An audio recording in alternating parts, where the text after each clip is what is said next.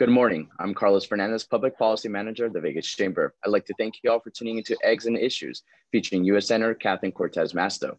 Before we get started, I want to take some time to explain some features of this call. In order to preserve high sound quality, we'll be muting everyone on the call besides the presenters to make it easier for everyone to hear. If you'd like to ask a question, there are a few ways you can do so. If you're doing this call on the web or through the mobile app, you can ask a question by using chat feature on the interface. We'll ask a question on your behalf. You can also ask a question by clicking the hand raise button on the interface. We'll call your name and unmute your line so you can ask your question. Once you have asked your question, we'll remute your line so the call can hear the answer. And to preserve time, we ask that you please keep questions brief, and we'll be taking all questions at the end of the call. Now, please welcome the Vegas Chamber President and CEO, Mary Beth Seawald.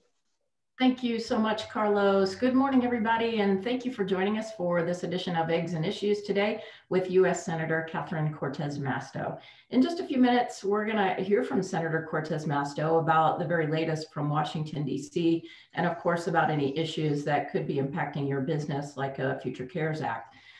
We are grateful that so many of you are convening with us today by video and by phone. While we've all been doing our very best to stay open and stay safe, the Vegas Chamber has continued to provide you with the latest information and resources to help you operate your businesses.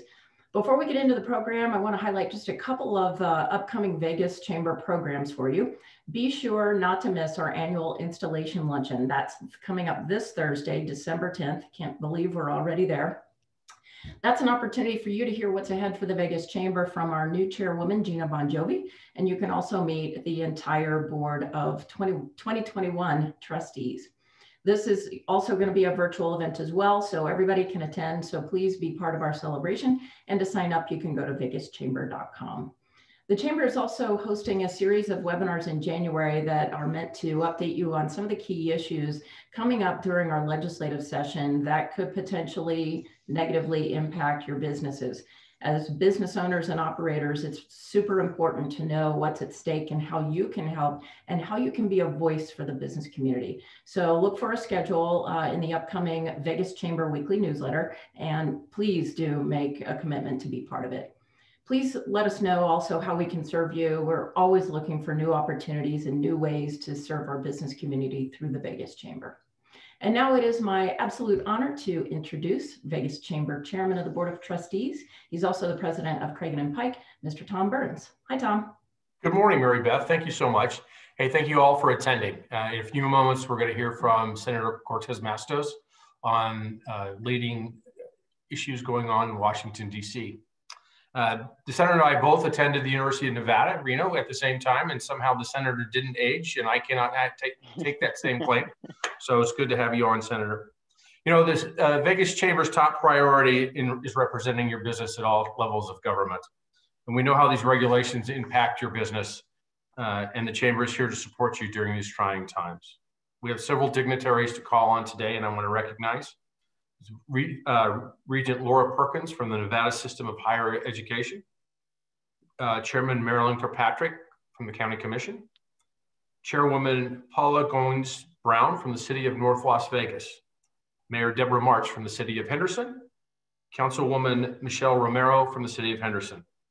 I also want to recognize a number of members of the Board of Trustees from the Chamber: Mike Bolanini, Gina Bonjovi, Teresa DiLoretto, Michael Federer, Betsy Fretwell, Lisa Halfield, Ellen Schuhofer, Larry Singer, and Vicki Van Metren. And as always, Mary Beth Seawald, the greatest asset of the Chamber, no doubt. Delivering quality programs like Eggs and Issues takes sponsors, and we're proud to have the support of many local businesses here in Southern Nevada. And I'd like to recognize our presenting sponsor, Cox Communication, along with other additional sponsors: Allegiant Airlines, AMR Medic West, GC Wellis, the Howard Hughes Corporation, NV Energy, the Porter Group, Southwest Gas, Sunrise Health System, Switch, and Toro University.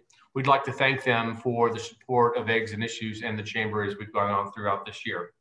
Now I'm going to turn it over to Craig Stevens, the Senior Manager of Government and Regulatory Affairs for Cox Communications, to introduce Senator Masto.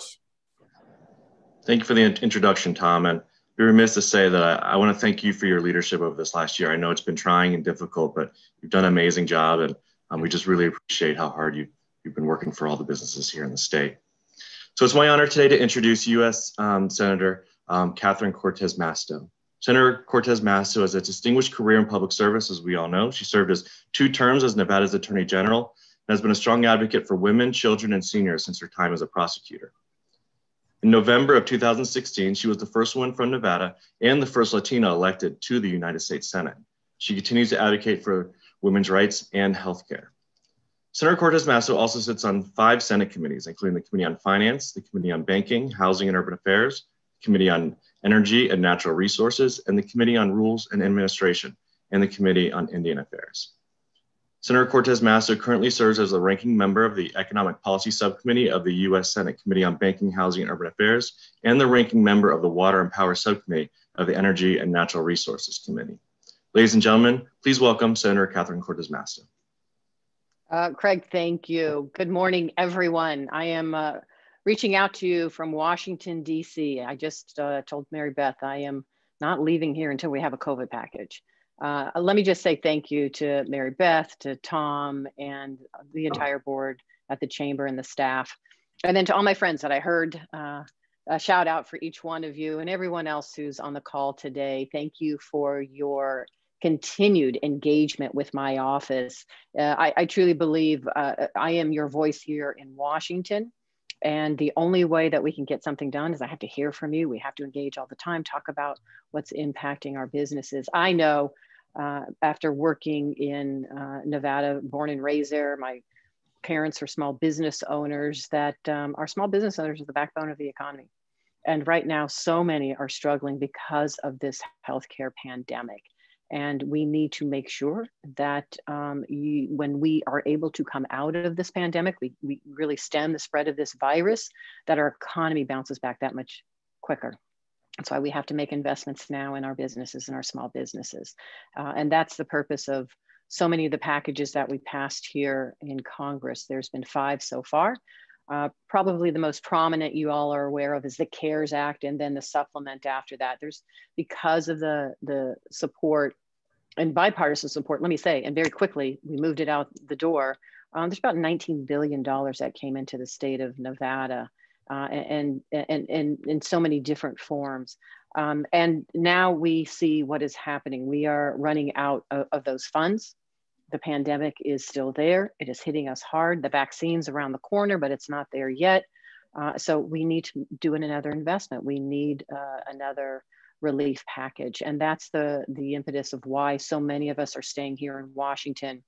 There's a bipartisan bill on the way, and I'm hopeful that it gets on the floor of the Senate.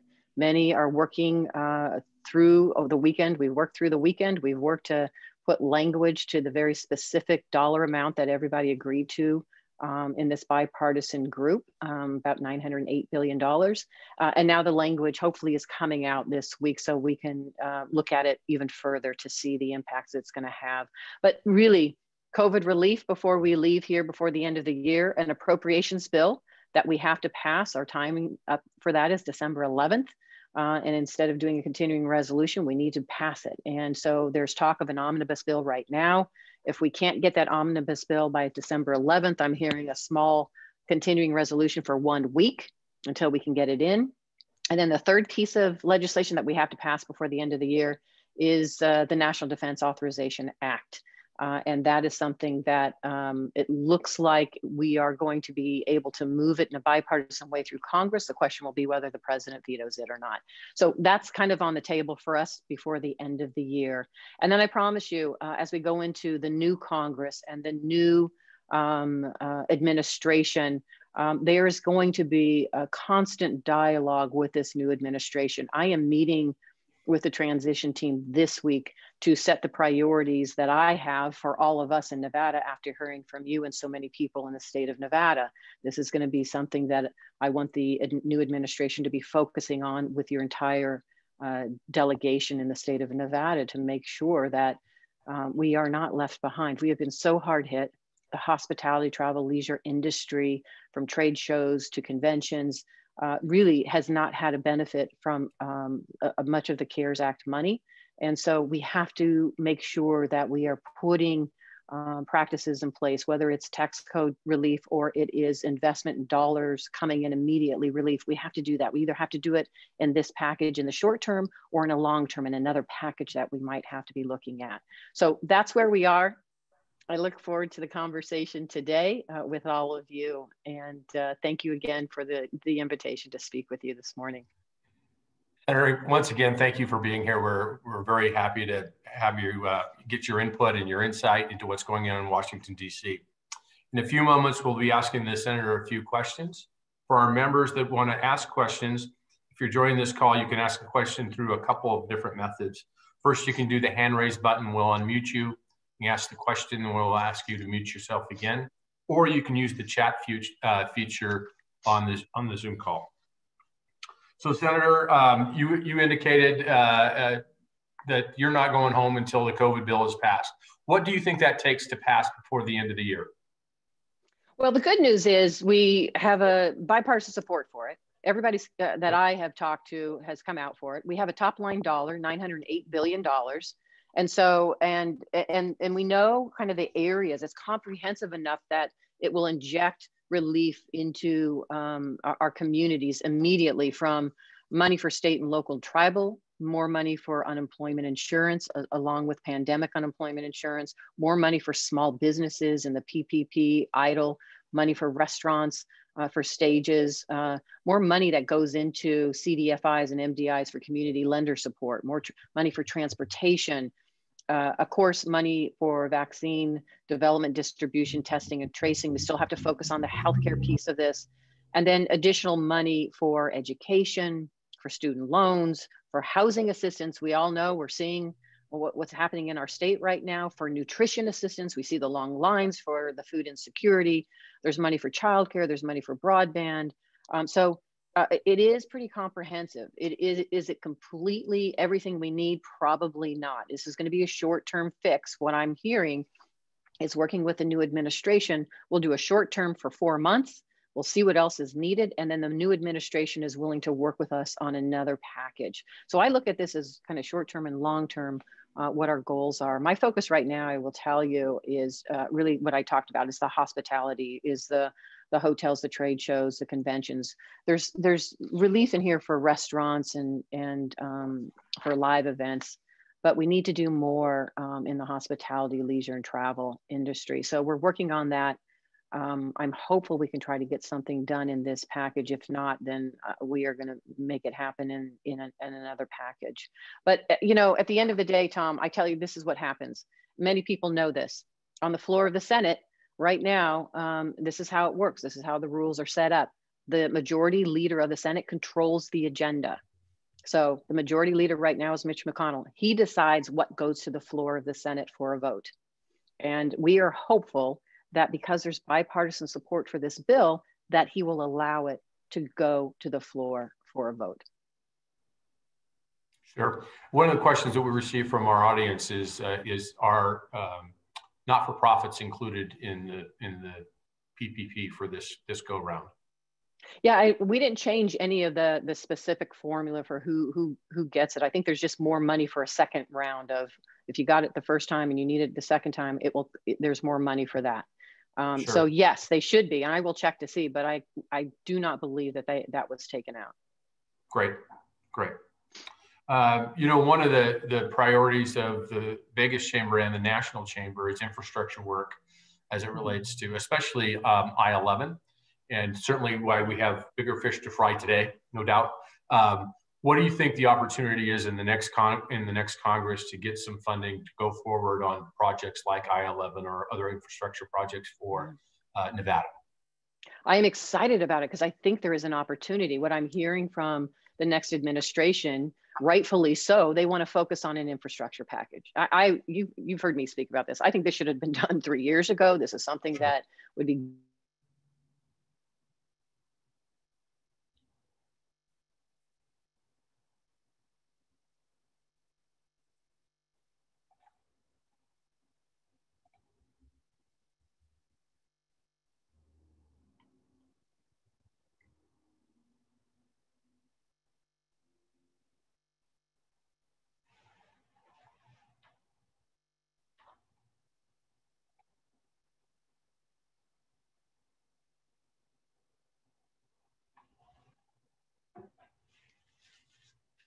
Folks, it looks like we're having some technical issues. Please stand by.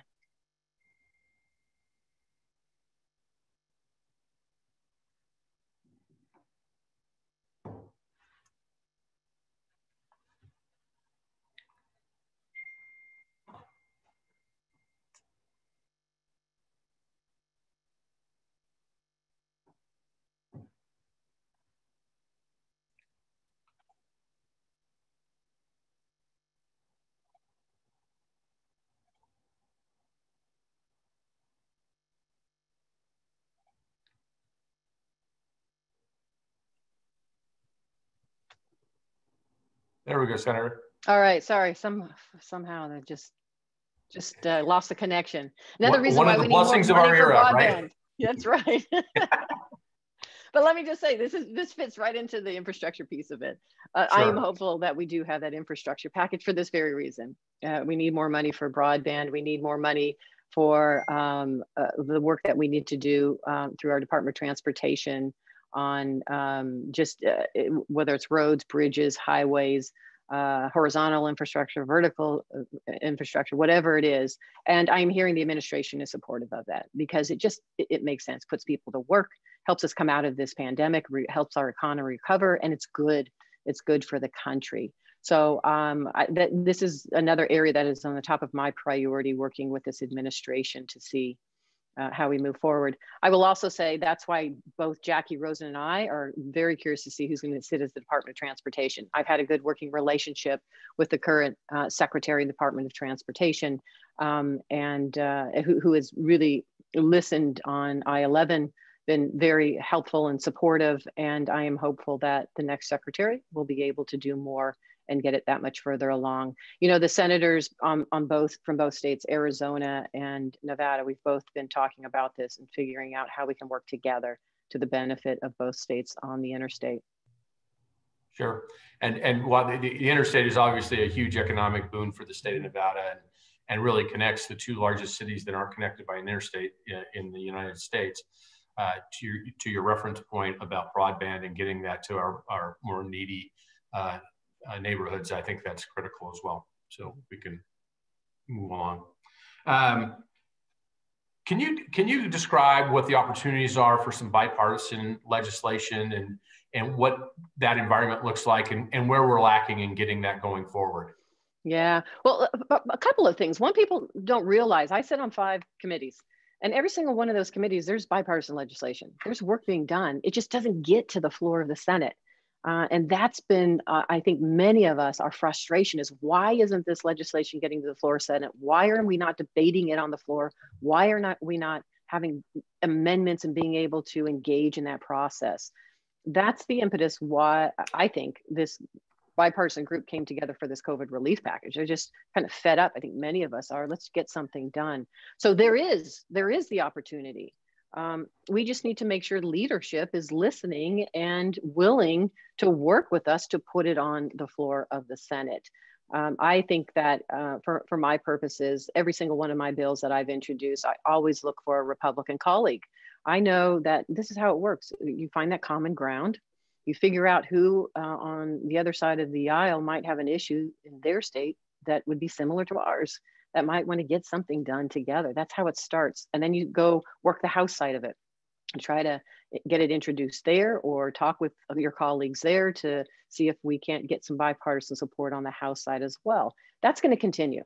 And it's happening now. But we just need to make sure at the end of the day that it makes it all the way through, so that we are actually voting these bipartisan pieces of legislation out of the Senate and out of the House and getting it to the president for a signature and getting something done. But I am hopeful. I think there's work to be done.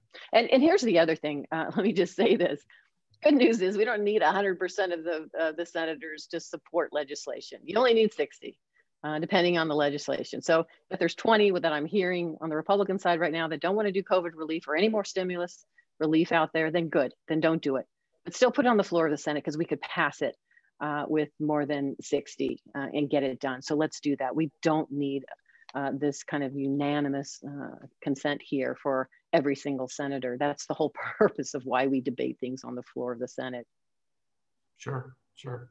Senator, you recently introduced two bills. One is the Home Investment Partnership, and the other Reauthorization Act and the Housing Fairness Act. Can you tell us the status of the bill and kind of color in what the intent of that legislation is?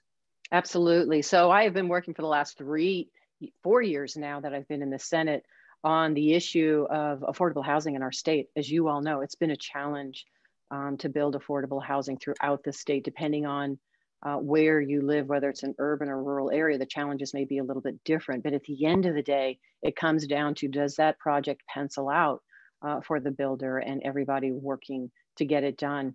And that hasn't happened. It's not penciling out for some reason. So my goal has been to work with so many of our leaders that are already on this call to figure out what we can do working together at the state and local, and then at the federal level, what I can do to pass legislation and bring the additional resources into the state. So this area is one. This one actually increases the trust fund.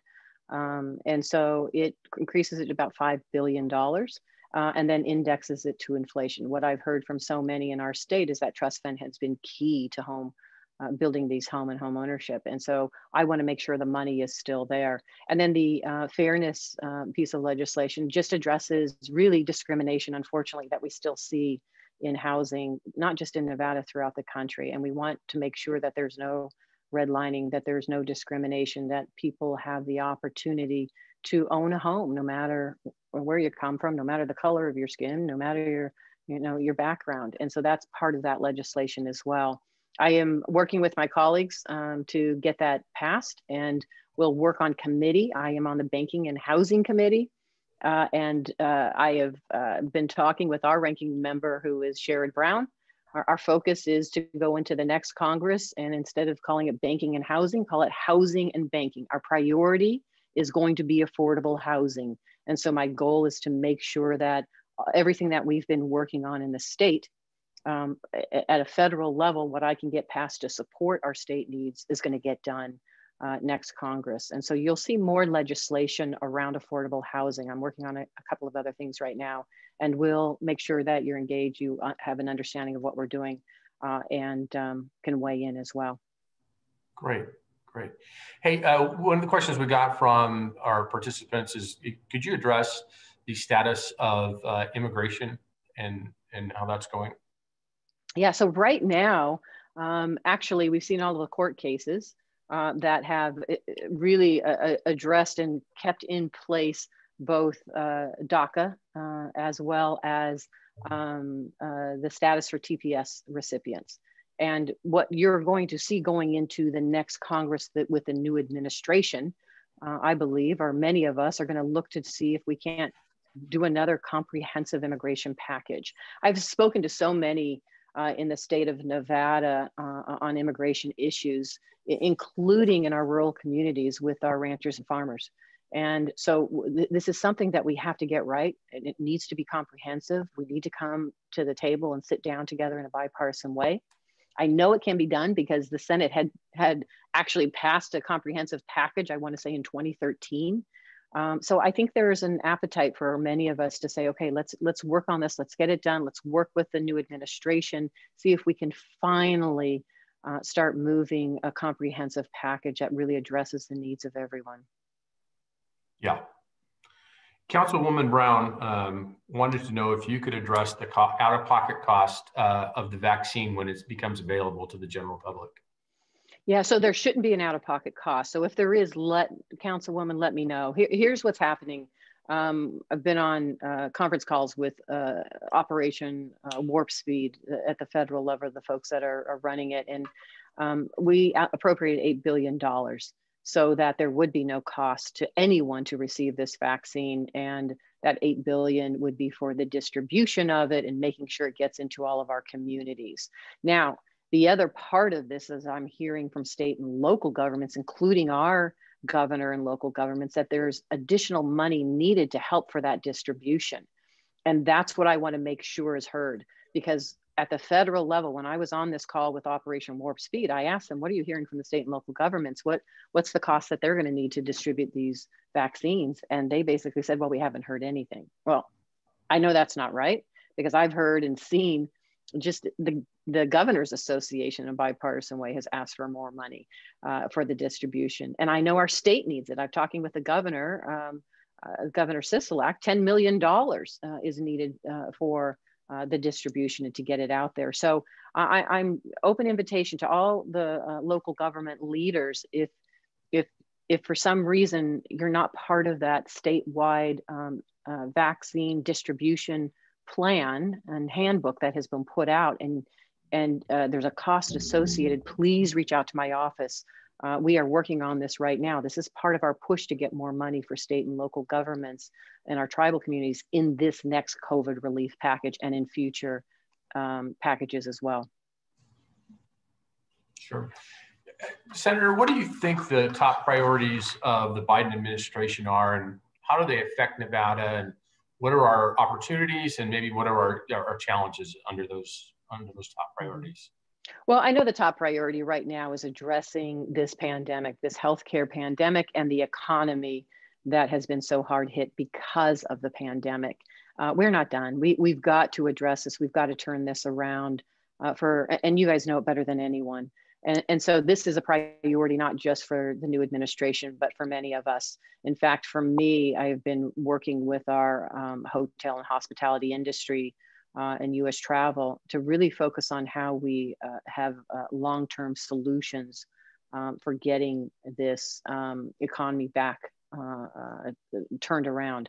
And so I have legislation that I'm working on now. And I know this is their priority, along with what we just discussed. Still the PPE that's necessary, the testing, the tracing, and the vaccines, and getting the vaccines into our communities as quickly as possible. That's the priority right now, and we all need that. And then in the meantime, while we're trying to get everybody vaccinated, more stimulus into our communities, to individuals, to businesses, so that we can turn our economy around that much quicker. Nevada's gonna be so hard hit because of the nature, I don't have to tell all of you, of the revenue base that comes from our hospitality industry. So we have to continue to invest in it. That's gonna be my priority. That is the priority that the administration I know is focused on as well. Beyond that, I think it is about jobs, the economy, workers. It is going to be about our small businesses. It is going to be an infrastructure package that we just talked about. It's how can we turn our economy around and create jobs and transition into the jobs of the future with this new technology that's out there as well. So there's a combination of things that we'll be focused on.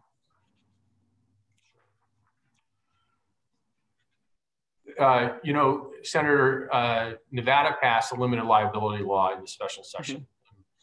Pretty proud moment for the chamber. We were pretty instrumental in that, and the folks of Paul Maracan and Mary Beth Sewell were instrumental in getting that along, and the governor even has remarked that but for the chamber, Vegas chamber, that law would have passed. So a proud moment for our accomplishments. What do you think the chances are of having some federal legislation that mirrors that or is similar to that? Well, we're working on that now. So there's negotiations going on now because of that. And that's, and believe me, because of the work that you have all done in Nevada, as a former attorney general who respects states' rights, I don't think the federal government should be passing legislation to preempt what you have done and create a whole new cause of action in federal courts around this. It's not what is required. And that's why I oppose Mitch McConnell and John Cornyn's legislation on this. But there is a way that we can respect what the states have done, like Nevada, still understanding that our businesses are concerned and need some sort of protection, along with our workers and customers as well. There's a balance that we can find, and those conversations are going on right now. There are many of us have been talking about how we can try to put together some sort of an agreement that finds that balance and bring that to the table, because the only piece of legislation that is out there right now, the Cornyn legislation, which creates complete immunity, preempts our states, creates a completely new cause of action, is just not the right one. It's not something that I can support. Sure. I think one of the things we were proud of is that our legislation is fairly balanced. Mm-hmm. In that if folks are bad actors, we're not there to protect them. But for businesses that are following the rules, and the last thing we want is first of all, we don't want anybody to catch COVID, but that's just not part of reality today. But if somebody catches COVID on Saturday and they test and they remember somebody coughed at the sandwich shop on Wednesday, I don't want to hold the sandwich shop owner, liable for that. So that's kind of where we were coming from.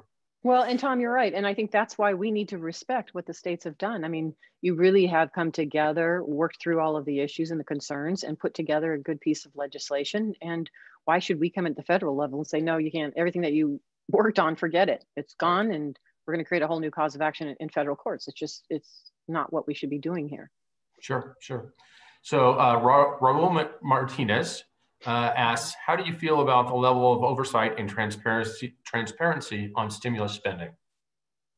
Oh, I think there has to be, for the very reason that we see right now. There's so much fraud, particularly around the unemployment insurance. And listen, this is something I know as a former attorney general for state for 8 years. Anytime there was federal stimulus, there were people that were going to game the system to try to figure out how they can access that money fraudulently. It always happens. And that's why you need to have that enforcement mechanism. You have to have oversight. You have to have people watching what's happening. At the end of the day, for this investment and all of the money that we have put into COVID relief, there has to be transparency as well. This is taxpayer dollars. We should be transparent on how that money is being spent. Is it getting to where we had intended? I know when I voted for these pieces of legislation, my vote was to get it to our small businesses directly, quickly, as soon as possible. And the data will tell us whether it got there or not, but it has to be transparent data, because how are we going to learn to change it or modify the formula if we need to make sure it gets to the businesses that are still struggling right now? And so transparency is key, and it is so important. And that's why I support that oversight mechanism as well.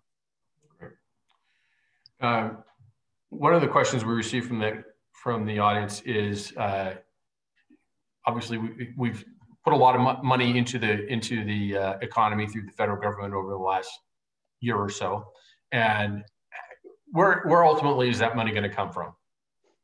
Is what the question is. In other words, I think the question is, how do we pay for the deficit and the debt? I think that's probably that's what I think. No, it is something that absolutely should be on our minds. How are we going to, how do we address this? How do we address the increasing deficit and the debt? Now, remember, it was increasing even before this pandemic hit. And it's something we have to be cognizant of. But at the same time, when you're in the middle of a health crisis, a once in a lifetime pandemic that has just devastated not the United States economy, but economies around the world, our focus should be right now on how do we come out of it as quickly as possible? How do we address it? How do we turn it around? And that requires relief, disaster relief funds coming into our states. That's why Chairman Powell, the Reserve, said we need this money. It still needs to get into these communities. But yes, do we need to address, after we come out and we've addressed the pandemic, the deficit and debt? Absolutely. We have to be responsible just like everyone else. There has to be pay for it. We have to understand how we pay for it and how we reduce the deficit and debt. And I know the new administration, this is something that they're going to be focused on as well.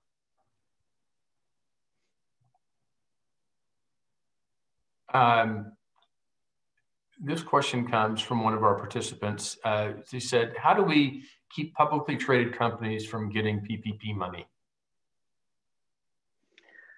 How do we keep, so that goes back to the oversight. That goes back to ensuring that not only the oversight, but the transparency of it, and we're collecting the data to ensure that it is going to where it needs to go. And that's why, if you remember, we had the CARES package initially, and then we did another supplement to that. And when we did the supplement of additional money to the CARES package, we actually were more prescriptive on the formula of which businesses could receive it and how much.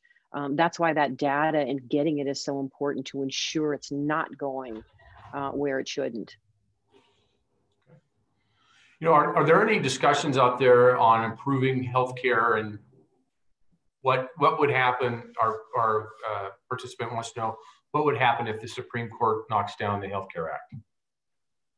Well, it actually would dismantle completely the Affordable Care Act. That means everything that we have, for those over 400,000 Nevadans that have access to healthcare because of the Affordable Care Act, they would lose it. People would lose with coverage of pre-existing conditions. It would no longer be required that insurance companies cover pre-existing conditions. Preventative care, that would go by the wayside. So it would really devastate our healthcare economy moving forward. And so that's why I was so opposed to even this fight. It should have never gone this far, because too many people across this country, too many Americans have access to healthcare because of the Affordable Care Act. Is it perfect? No. Should we improve upon it? Absolutely. But at the same time, we don't take it away. And if there's a goal to take it away, then you better have a plan that's better and improves upon it. And unfortunately, that's not happening right now with the current leadership. So yes, it is devastating. We have to focus on healthcare in this country. And here's the other thing that we have seen even magnified more because of this pandemic: behavioral health, mental health, substance abuse. We have to focus on that. That is a priority and has been for me going into the next Congress. I'm actually going to be introducing legislation around kind of a continuum of care that is necessary for behavioral health in this country, including in Nevada. So stay tuned. We'll share that with you if anybody is interested. But we have seen now more than ever that we also have to focus on the behavioral health piece of it as well. Sure. Lori Bean says, has anyone considered small business tax credits for relief from COVID expenses or revenue losses in lieu of SBA loans? Yes, we have. And they've been debated, but they have not been necessarily included in any of the relief packages. In fact, this coming relief package, there's no relief associated with the tax code. I'm trying to change that because I think we've got to address some of that for our businesses, in particularly that are affiliated in Nevada with so many of our hospitality, travel, and tourism.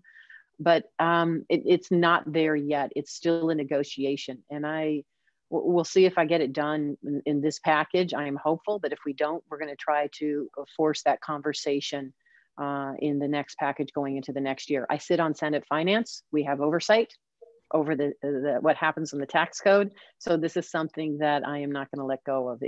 We need that type of relief and additional help to our businesses, not just an injection of funds, but also how we can help them in other ways. So there's a cannabis bill that was proposed here I believe in the Senate. And this is, what are your thoughts on that bill and the potential implications for our state, from dispensaries to production to consumption lounges?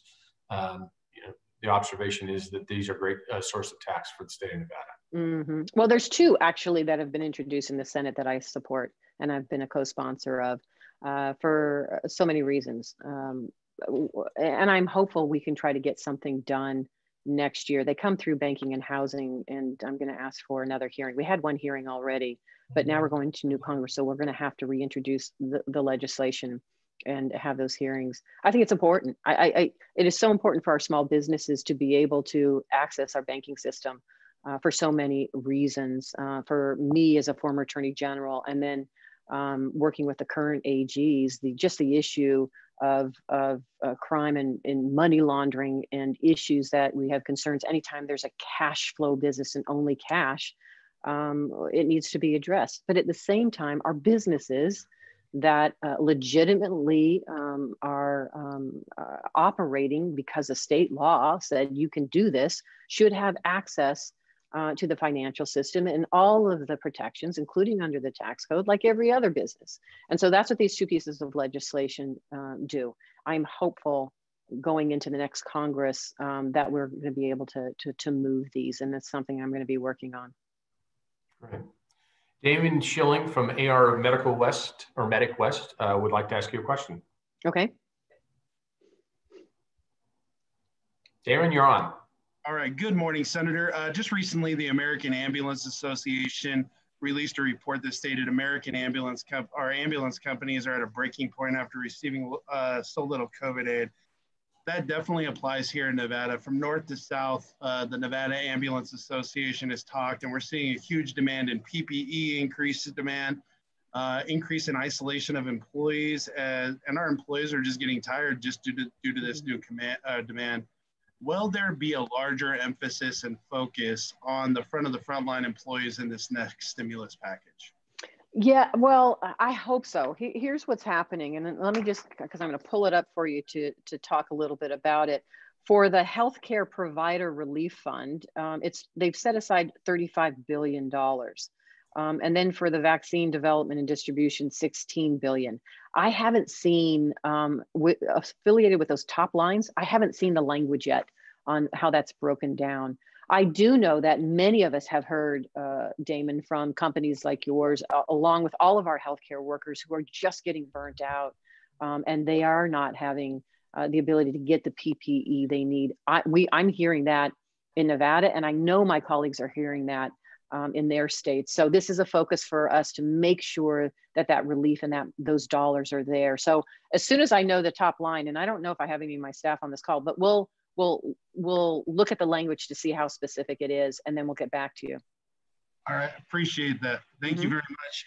And then also on a side note, for your mental health stuff, we work with the state of Nevada, the Nevada Hospital Association, on perfecting a lot of those, are working on mental health. So we'd love to work with your office on what we're doing here in Nevada. So. Thank you. So thank you for that. We have reached out to so many in the state to talk to them about it. We will absolutely reach out to you, because I think it's important that we have the Nevada stakeholders involved in this as we roll it out. Now, obviously, it is national legislation, but my focus was on Nevada and how we can improve that care, behavioral health services, and that we need. So thank you. Thank you. Senator, when the PPP legislation came out, there was, a big significant part of that is forgiveness of the loan if the money is used correctly. And the IRS has come out and taken the position that those expenses that you use that money for are now not tax deductible. Do you think that was the intent of the legislation, and is there a way to address that issue if you don't? No, that wasn't the intent of the legislation. And that's why going into this next relief package, when I talked about there's $288 billion that they've put into this kind of bucket for small businesses, the deductibility is there. And that's for that very reason. And there's bipartisan support for it. Listen, we just had a banking hearing last week with Secretary Mnuchin and Chairman Powell, and this came up, this issue and our concern. And it wasn't just, it was all of my colleagues on both sides of the aisle. So this is something that is in this package that I'm hopeful we can pass. Great. Chris Davin from the Henderson Equity Center would like to ask you a question. Chris, are you there? Chris, you need to unmute yourself.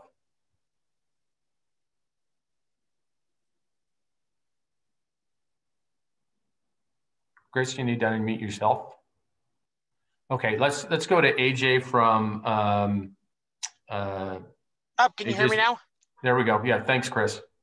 Sorry about that. It wasn't unmuting. Thank you for having us. So my question is with nonprofits. I am the executive director with Henderson Equality Center. We are a nonprofit, and being that nonprofits are almost 90% ran by volunteers, a lot of the different packages that are offered for nonprofits, there is no assistance. To give you an idea, Clark County has issued round 3 of the grants. Nonprofits are not allowed to apply. The governor offered the PETS grant. Once again, nonprofits are the last on the list to be funded. Nonprofits are, on the front lines right now, providing food pantry assistance, tutoring to help students with education. And, there's nothing that's being offered to nonprofits. You went over your list of all of the businesses, but nonprofits aren't even mentioned. Yet we are the ones that are helping. And without the nonprofits, people are not going to have food or food assistance. So what can be done to make sure that nonprofits are being included? So the nonprofits are included at the federal level. I can't speak for the state and local, but at the federal level, nonprofits are included in the PPP. So have you applied at the federal level for either the disaster relief funds or the PPP and been denied? Yes, we were denied based on the fact that we do not have employees. The PPP Okay. specifically states that a nonprofit that does not have any employees cannot apply. Most of your nonprofits are volunteer ran, so we don't qualify.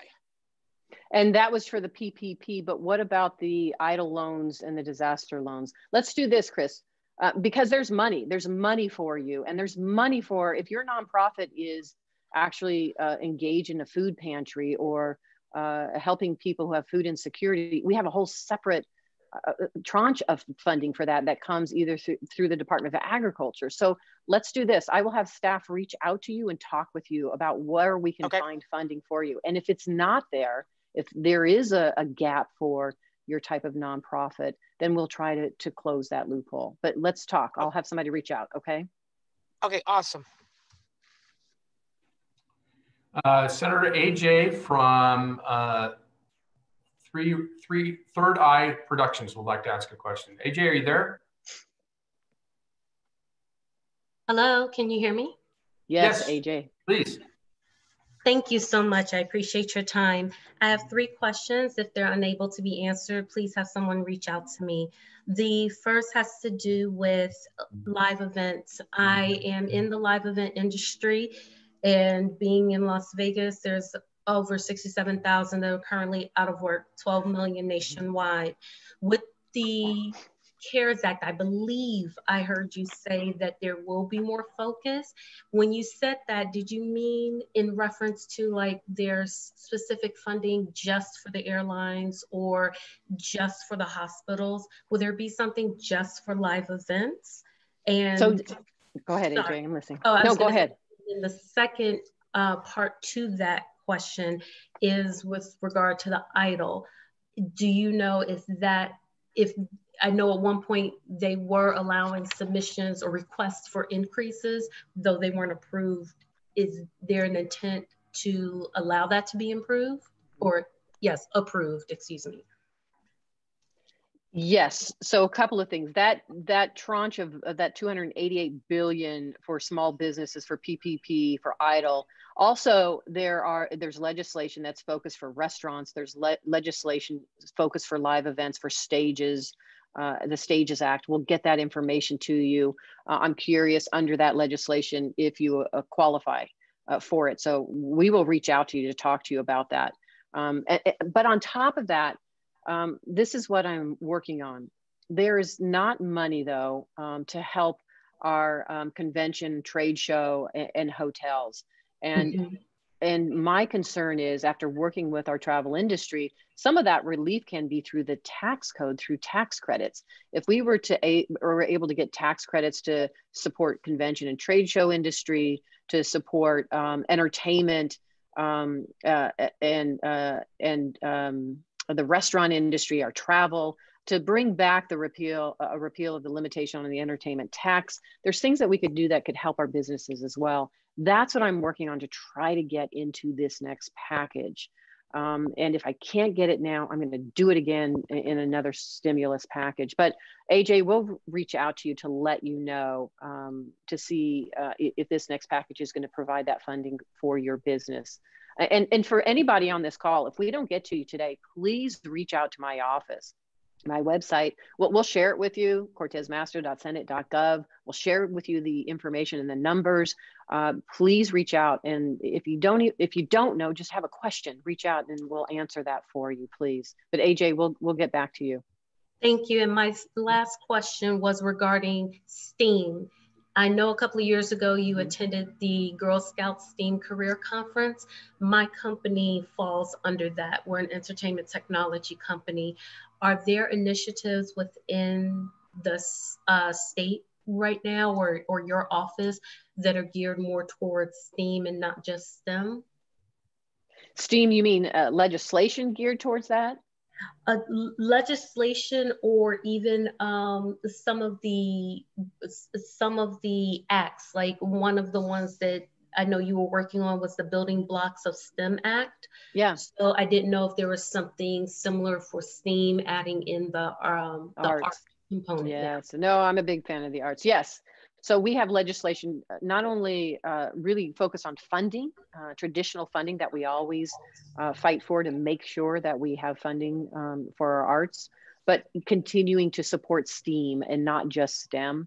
There's the Workers Act, there's legislation that I have out there that we'll share with you that actually works with our small businesses to work with some of our students and young adults in this space. So happy to share that with you in the future. And thank you for that work. That's so important. Thank you. Thank you very much.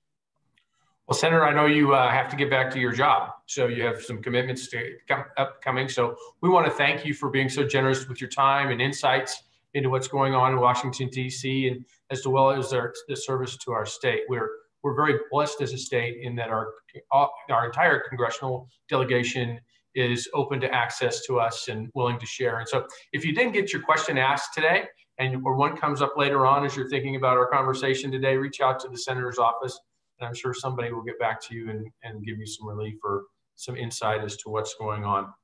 So once again, I'd like to thank our sponsors. Our presenting sponsor, Cox Communication, is always so generous and supportive of the Chamber, as well as Allegiant Airline, AMR Medic West, GC Garcia Inc., the Howard Hughes Corporation, NV Energy, the Porter Group, Southwest Gas, Sunrise Health System, Switch Communications, and Torrey University.